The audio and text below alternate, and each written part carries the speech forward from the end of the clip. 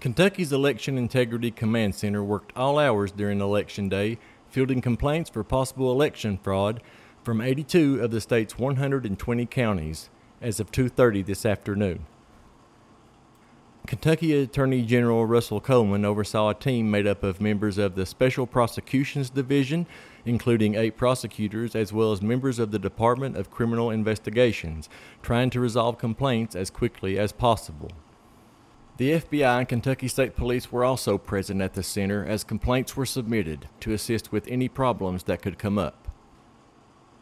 From 6 a.m. through noon on Election Day, 214 complaints were received from 44 counties.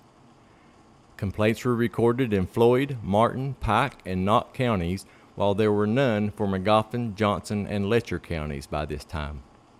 Calls were taken throughout the day, and current numbers can be found at the Attorney General's official website. Reporting for Mountaintop News, I'm Sheldon Compton.